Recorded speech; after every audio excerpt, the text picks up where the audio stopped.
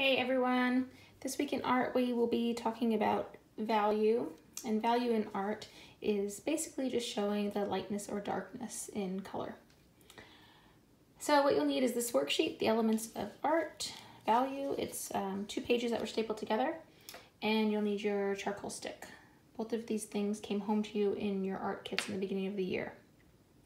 So the first page of this worksheet is just for you to study and review what value is and how to create value in art using a color scale and different ways of using lines to create darkness and light.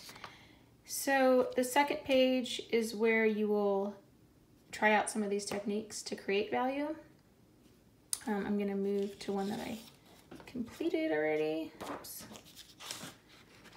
Okay, so you'll use that first page to reference as you complete some of these activities using your charcoal. You'll be creating a value scale and then using some of those line techniques to show lightness and darkness in these shapes. So that's going to be it for this week.